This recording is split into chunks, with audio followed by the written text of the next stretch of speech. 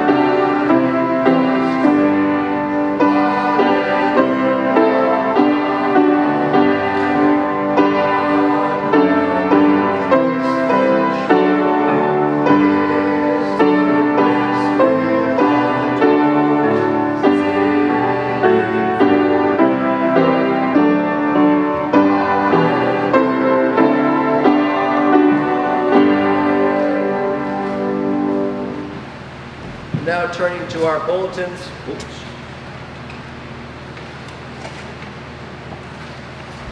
Now turning to our bulletins, let us join together in our call to worship. God looks upon humanity to see if we are wise. Who are those on earth who strive to build a better, more caring world? This is why we look to Jesus for wisdom and truth. We look to him and his word as guideposts in our lives. Create in us clean hearts, O God, and renewed spirits. Open us to your continuing revelation of invitation and inclusion. We seek to know you better, O God, and to grow in our faith with the sacred hour to worship in you. Christ is in our midst, speaking the gospel to us in daily settings, giving us direction, purpose, hope, and strength. There are many who are seeking what is lost in their lives. Jesus reaches out to them through us in his church. Now coming together is this in-person congregation, those joining us via Zoom, and also later on FCAT, our unison prayer. Hear our prayers, Jesus, for we recognize our need for your empowering grace, your revealed wisdom, and your loving compassion. We are unable to live up to our full potential as the people of God. without turning to you every day. We need you in our lives, and we are blessed to have you in them. There are others, however, who do not share in this blessing. May you call upon us and use us as your way of reaching out to them. May we in this community of the church be enthusiastically welcoming. May we seek to grow in our own faith by imitating your eagerness to restore wholeness and holiness to all of creation. And now let us share in the singing of the Gloria Patri.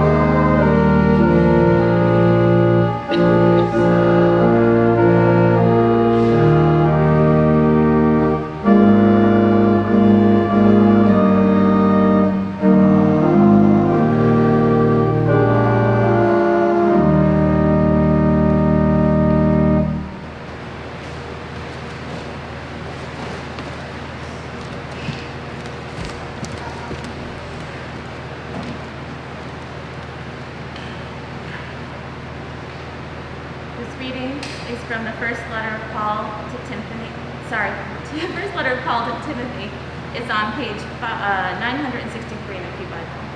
Can you hear me okay? Is it on? Oh, that's not on. Now am I on? Yeah. Okay, sorry. Okay, it's from the first letter of Paul to Timothy, and it's on page 963 in the Pew Bible.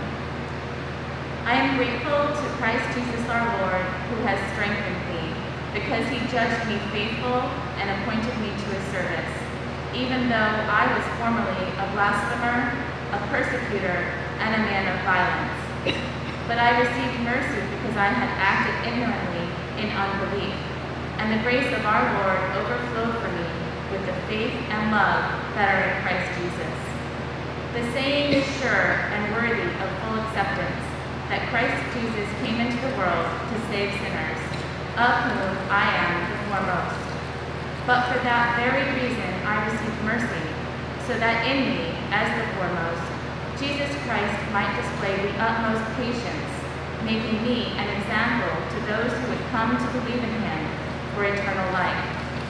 To the King of the ages, immortal, invisible, the only God, be honor and glory forever and ever.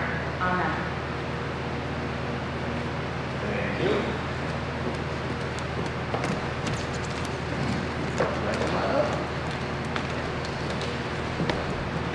All right. Oh, and you're coming too. All right. I thought maybe DA, you're too old for him. I'm glad you're coming up. Now, how does DA go, by the way? Good. All right. So, guys, got my baseball. See where that's from? Pretty cool. You know where it's from? Oh, wait. I gave the wrong side. That's the All-Star game. You see where it's from? It's All-Star game, 1996 in Philadelphia. So, no, you can't keep it. So I'm going to make believe that there's this girl, Katie. And we'll believe Katie is somewhere in between your ages. And this make-believe girl, Katie, she's got a problem. Because, like our Anthony, Mr. Tracia, she likes to play the piano. And so she's been taking lessons and she's getting pretty good at the piano. So she's got a good teacher like Anthony and she's getting there and she's got her book and she's going through. Do you have any idea what that guy is? Who's that look like? Anybody? Yeah, there you go, Beethoven. So she's going through it and it's pretty basic book. There's not a lot, but it takes time to get from this to what Anthony just did with What a Friend You Have in Jesus. And so it takes time. You got to have some talent. You got to put effort into it. You got to give it the time and the practice and et cetera, et cetera. So she's doing that for a couple of years, and now all of a sudden, her friends at school, they're starting a baseball team. And so she wants to also be with her friends. She likes baseball. She wants to play baseball, but she just doesn't have the time to do both baseball and keep up with the piano. So her lessons for the piano are at the same time as practice for the baseball. plus with school and everything else and going to church, she just doesn't have the time to do both baseball and piano. And so she's kind of torn. What is she going to do? What choice is she going to make? And so our little imaginary friend Katie, she came up with a very simple plan. And all that is just took a piece of paper, wrote piano on one side and baseball on the other, real simple. And it doesn't matter really for us what she chose. I'm sure for Anthony it makes a big difference that she would have chosen, the piano, but it doesn't make any difference to the story whether she stayed with the piano or whether she went to baseball. But she took all of the different pros and cons and she wrote them on her piece of paper, and it helped her to make a decision. Church, Jesus, prayer, how you're going to act in your daily life, the things that you think are important, the things that maybe are really intrusive, those are all choices. And that's what you heard today a little bit, and you'll hear some more later.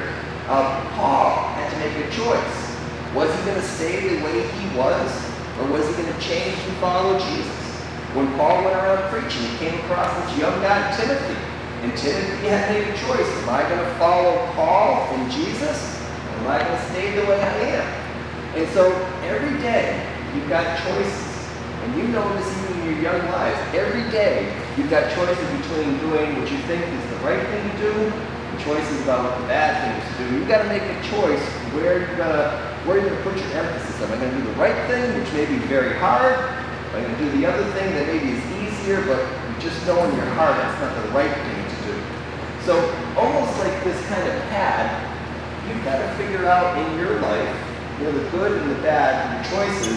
Do I follow Jesus? Do I go to church? Do I read the Bible? Do I say my prayers? Do I act like a good person? Am I helpful to somebody who's, got no friends in school? Am I nice when somebody else is being picked on? Do I say, stop that? Do I do the good things in life? Or do I choose not to? So every day, even in your lives, even in our lives, there are always going to be choices to be made.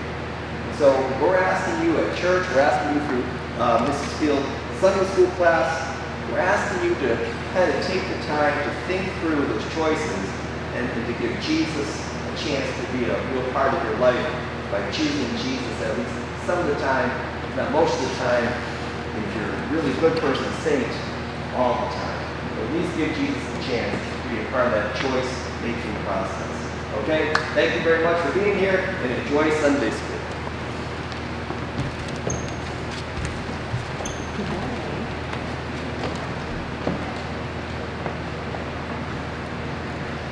Anthony, are you doing the introduction to devotion, or?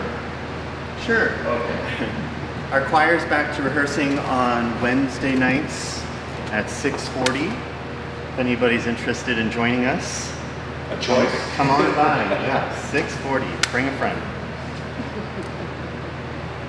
Thank you.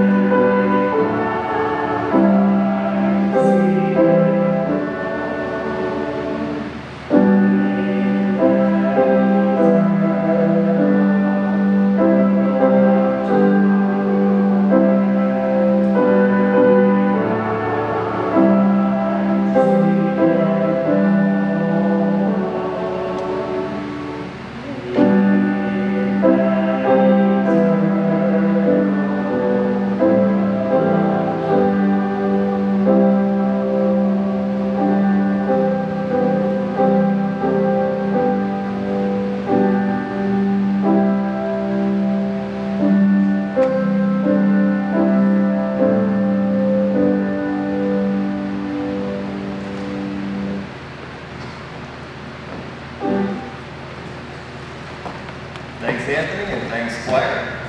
It's now time for us to share in our prayers, and before we get to our yellow sheet, let's just continue our prayers. As Irene mentioned at the very beginning, today is the 21st anniversary of the 9/11 terrorist attacks on our nation. We remember those who died, we remember all those who were injured, we remember the heroics of that day. We also remember all those who were and are still traumatized by that day. We pray that there may be healing in all sorts of ways here in our nation and really around the world. And we pray also for the people of Ukraine. There is still war going on in that nation that is, just doesn't need to be going through all this, but it is. We pray for them. We pray for peace there. We pray for peace wherever war is seen as the best option, which is just absolute foolishness. And so we do pray for the people of Ukraine that somehow they may get out of that situation. We pray for our nation as we face the reality of persistent and institutional racism. And we also pray for all those who have been affected by COVID-19. Literally hundreds of millions who have been infected and those who have died. We pray for continuing progress against this disease. Are there anybody in this congregation in the building, first of all, who would like to share a joy, a celebration, or a concern? Yes, Crystal. Yeah, my mother received her second great-grandchild on Wednesday. My first great-nephew, his name is Alan. Grayson Rubin, or her. He was a little tiny peanut, 6 pounds, 13 ounces. And then we had my niece, granddaughter, Well, congratulations on your second great-grandchild. That's wonderful. What a blessing. Thank you very much for sharing that. Any other joy, celebrations, or concerns? How about anybody who's at home on Zoom? Anything they want to share? Oh, really? Well, hello.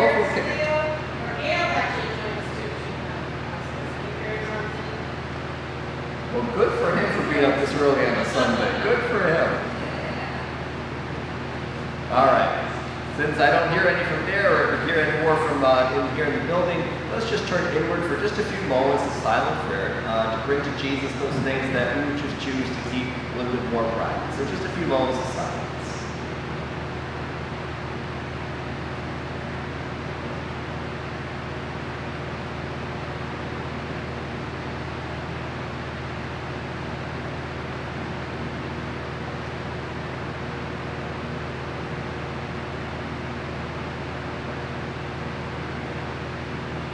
Now adding to all those voiced prayers, our silent prayers, let us also now turn to our yellow sheet, please remembering to say first things. Let us pray for Alan, Alice, Andrea, Art, Barbara, Betsy, Bill, Bonnie, Carrie, Cheryl, Cindy, Denise, Doug, Evelyn, Frank, Janet, Jeff, Jimmy, John, June, Kathy, Lisa, Lori, Martha, Mary and Joe, Melissa, Michelle, Prue and Bart, Cheryl, Steve, Thelma, Vinny, Vivian and Ron, Wes, Wink, victims of violence everywhere in the world, those affected by natural disasters around the globe, and we pray for peace on earth. Savior of all people, friend to the outcast and to the ignored, fill us with love. Help us to see and appreciate others the way you do. Help us to see that this perfect love embraces us as well, and for this we are really grateful, because too many times in the world we can feel alone and lonely and hurt. To know that God, through Jesus, loves us all no matter what a blessing this is. In a world of increasing divisions and animosity and violence, let us not speak with the righteous anger of judgment. Let us instead share Jesus' gospel of intentional openness and welcome. Let us seek out those who have been bored or even harmed by religion. Let us share with them the message of inclusion that inspires today's gospel of that one lost sheep. And help us to rejoice in our place within Jesus' church, where each of us is accepted for who we are and how we see God, whatever that may be. So trusting in such a good shepherd, We ask that our prayers be heard and answered as you alone know best. These things we ask in Jesus' name. Amen. And may we now share together in the prayer that Jesus gave to all of us, the Lord's Prayer. Our Father, who art in heaven, hallowed be thy name. Thy kingdom come, thy will be done, on earth as it is in heaven. Give us this day our daily bread, and forgive us our debts, as we forgive our debtors. And lead us not into temptation, but deliver us from evil. For thine is the kingdom, the power, and the glory forever. Amen.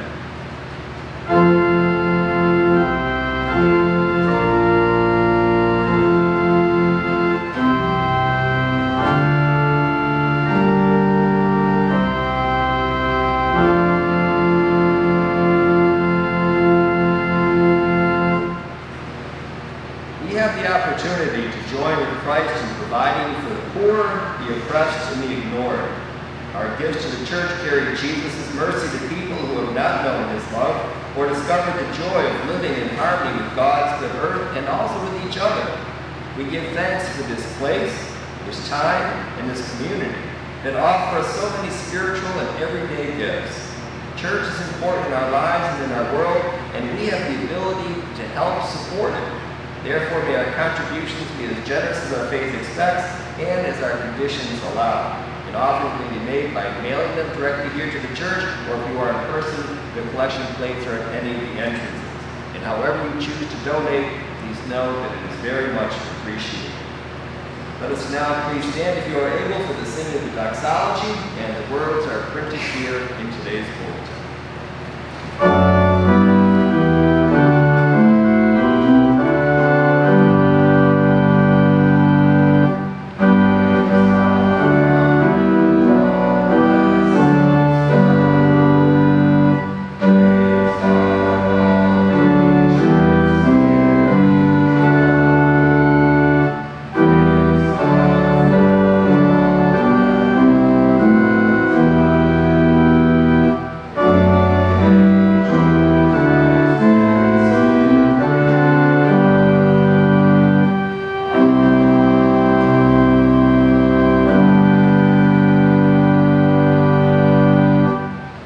Accept, O Lord, these offerings now be placed symbolically here in your sanctuary. Receive them as a symbol of our love for you and for all people. And may you use these gifts for your purposes, we pray. Bless them so they may accomplish more than we could ever have hoped. And bless all of those who continue to contribute so that Sunderland Congregational may stand here into our 4th century to do the will and the work of Jesus. These things we pray in Jesus' name. Amen. Let us now share in our reflecting hymn, read hymn number 363, A Mighty Fortress is Our God.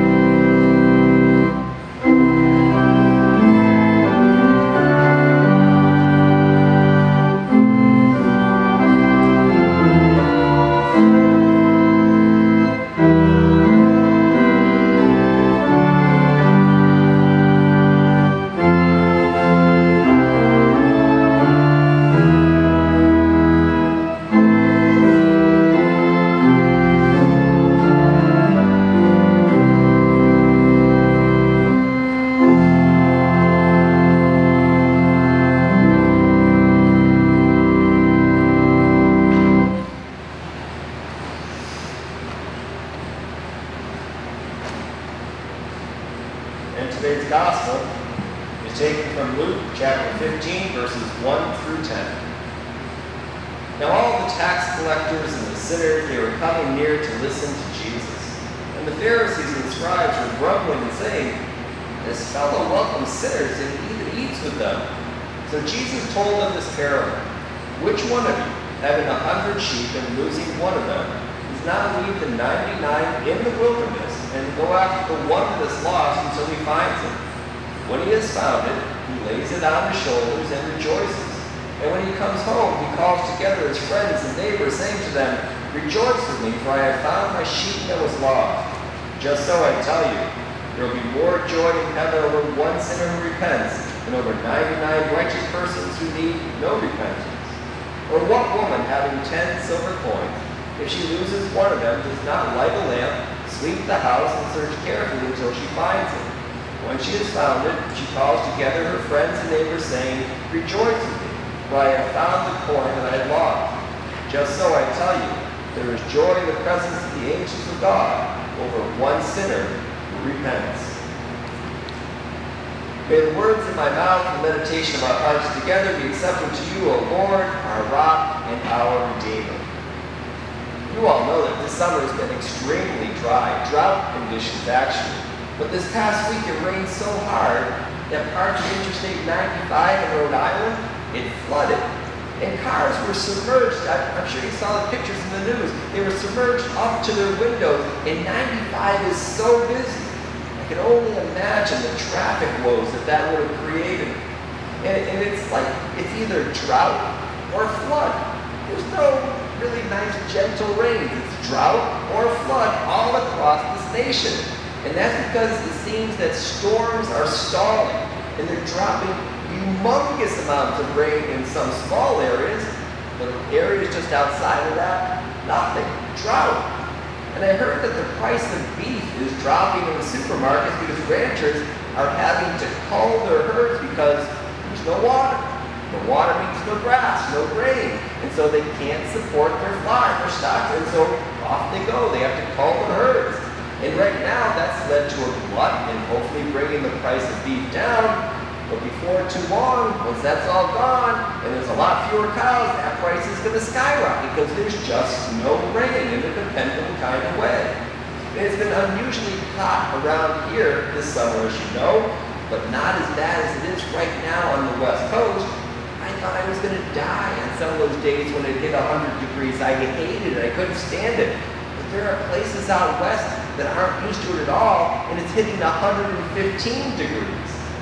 People are actually dying. They're not just uncomfortable, they're dying, literally dying from this kind of heat. And it's bad, and it's going to get worse over the coming years. The National Weather Service is talking about giving names to heat waves because they're hoping that people will take the heat waves more seriously that way, kind of like naming hurricanes. So heat waves cause more death in our country, and I did not know this, but heat waves cause more death in our country than any other natural event. And it's going to get hotter, so that's going to get worse. More people are going to die. We have hurricanes. They're becoming more and more destructive. Fires are getting larger, and wildfire season is extending almost right up until winter. So there's also what's called a doomsday glacier. It's in Antarctica. It's the size of Florida, and it's melting, and it's sliding off the ground more quickly than they expected, and they figured that this decade, that could drop into the sea. If that happens in this decade, water levels around the world could rise between 3 and 10 feet. Imagine what that does to a city like Boston. Imagine what that does to Cape Cod. Imagine what that does to anybody on the coast, anywhere in the world. And scientists have been warning us about climate change for decades now. And now we're living it. And climate isn't our only global problem. The war in Ukraine has brought nuclear war back into talk. I can't believe it. There's talk of nuclear war. When they talk about Russia, they use nuclear weapons. There's also that nuclear power plant that is being bombed. Nuclear weapons, nuclear power plants being destroyed. And there are no limited nuclear wars, no limited nuclear accidents. If it happens in one place, it could affect all of us. Plus, all of these wars and climate disruptions are forcing lots of populations to be on the move and to migrate. And it's adding to a lot of political tensions around the globe, even right here in our country, as you know. And let's not forget how quickly and globally our current pandemic and maybe our next pandemic spread. One little place in China, one day on the news, within a few months, it was here in our country, and we're still living with it now in 2022, 3 years later. It's going to happen again, and so are we prepared for stuff like this? Well, the New York City college professor, he's watching all of this in the news, and he's thinking about it. His name is Douglas Rushkoff, and he's written a book. It's called Survival of the Richest, Escape Fantasies of the Tech Billionaires. And it's about the hopes of those with more money than they know what to do with, who are planning to save themselves by separating themselves from us. It seems preposterous, but he writes about the plans of people like Elon Musk, who is wanting to escape global calamities by leaving for another planet, Mars. He's talking about Mark Zuckerberg, who's creating an alternate metaverse. So if you can't go outside and enjoy a tree, you can put on some kind of mask and you can enjoy a tree in the metaverse. Or Ray Kurzweil from Google, who's actually talking about taking our consciousness, all those brain firings that are going on up in our head, constantly, keeping us awake and alive and alert, taking that and uploading it into some kind of supercomputer. So if we can't live here, we can live in some kind of supercomputer. This isn't science fiction. This is what tech billionaires are talking about. And these are their attempts to separate from the doom that they see as inevitable. And this seems just the wrong track to it. This idea of trying to separate and hide away just a few people from the rest of us and maybe save themselves. Even Homer Simpson, not the brightest bulb on the shelf if you ever watched that cartoon, The Simpsons. He was safe in Ned Flanders' end-time bunker, but he didn't want to stay there. Even Homer Simpson didn't want to stay there and save himself if everyone else around him and the world around him died. Homer Simpson left the security of the bunker to get out of there. The reality is that there are global events that we cannot escape. And when we consider the selfish notions of some of these billionaires who are still going to try, I gotta say, I don't think Jesus is as impractical as some people would have him be. Rather, I see Jesus as standing up for our most sensible, our most rational way of surviving. And that's working on all of these problems together. That's what Jesus talked about, working on all of these problems together. Jesus and his gospel are not about building utopias, some kind of dream world where you can go and live and everything else around the world goes on, but you're going to live in your little dream utopia. He's not talking about that. He's talking about changing the world. He's not just talking about waiting until we die and go to heaven and God's going to make everything beautiful up in heaven. He's talking about changing the world. And these are about giving us a chance to save ourselves, because it's that realization that when we help each other, it's the only way help us each as individuals. Thinking about the good of the community isn't just selfish or selfless and altruistic. It's the realization that we're all in this together, and there's no other way to deal with it. We can't do it alone. And now this sounds a lot like preaching and more than practical. And when Jesus was preaching, he was trying to get this practical message out to people who listen to him, and he comes up with the gospel that I just read today. And it's outlandish. It doesn't make any sense. When Jesus advocates leaving the 99 sheep alone and unattended and going out to search for the one lost sheep, everyone who was listening to him, because I don't know one sheep herder in my whole life. I don't know anybody who herded sheep. But in his day, it would have been common knowledge. And so everyone who heard Jesus knew that when Jesus left to go look for the one, those 99 were in danger of getting lost themselves or getting eaten. Jesus never says in that gospel that he leaves the 99 in the care of another shepherd. He never says that he leaves them in a pen. It says he leaves them in the wilderness. Leave 99 sheep alone in the wilderness, and you've got 99 problems. Everyone would have realized this as preposterous. But Jesus knows this. Jesus is no fool. Jesus knows human psychology, and he intends for this reaction. Jesus is trying to use hyperbole to get this message through all of our logical and practical defenses, and that message is the essential importance of the whole. It is illogical to jeopardize the 99 in search of the one unless Jesus is trying to convince us against all of our protestations up here in our head that the whole is incomplete, even by 1%. And if it is incomplete, then it is lost, the whole is broken, the whole is unworkable. You know, I don't know if I've ever told you this story, but my parents, they used to have this tradition, and in the summer, out on their back patio, they would lay out this puzzle, maybe a 1,000-piece puzzle, a big, beautiful thing, maybe some, I don't know, kind of Norman Rockwell or something kind of pictures. And they would lay that out there, and little by little, they would go out there in the evening, put a few pieces together. By the end of the summer, they had this big, beautiful puzzle completed. And so when I would go to visit my parents, they would always be out there, and et cetera, et cetera. And one day, I don't know why, I stole one piece of that puzzle. And so there's a 1,000-piece puzzle laying there, and I come in for some visit on maybe a Sunday, I come back the following Sunday. I got that piece of puzzle, and my parents, I guess, must have gone a little bit nuts because they finished this 1,000-piece puzzle, and somewhere in that 1,000-piece puzzle there's a hole. And they're looking everywhere. They're looking at the table, they're looking here, they're looking there, they're wondering what happened to that one piece.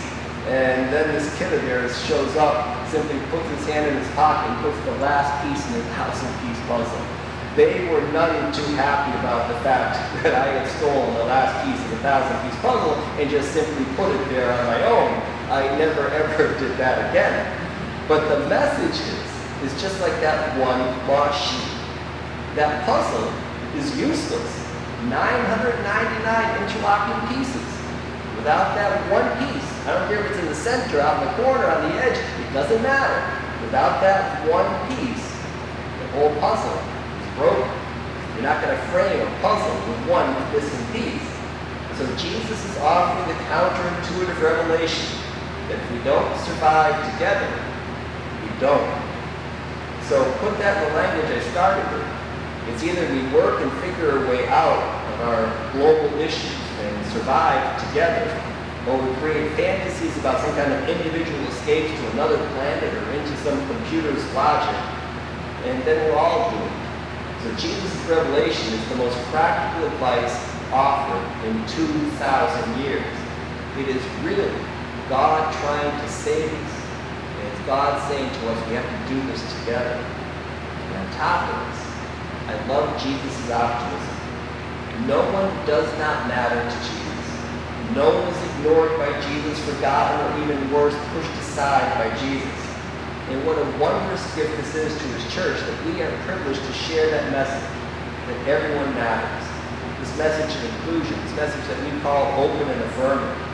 We are called upon to share this healing message that no one doesn't matter to God, that Jesus' invitation is broad and all-encompassing, that Jesus loves to sit with tax collectors and sinners in the language of today's gospel. In other words, the people that religious authorities, it just said you shouldn't be with them, and Jesus loved being with them.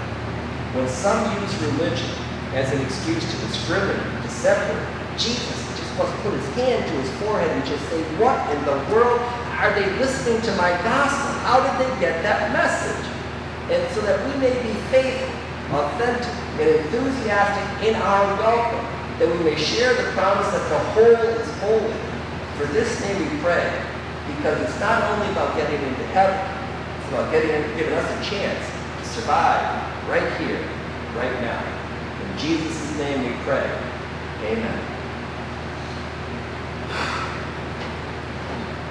I invite you to please stand if you are able. Our closing hymn today is red hymnal number 306, For All the Saints.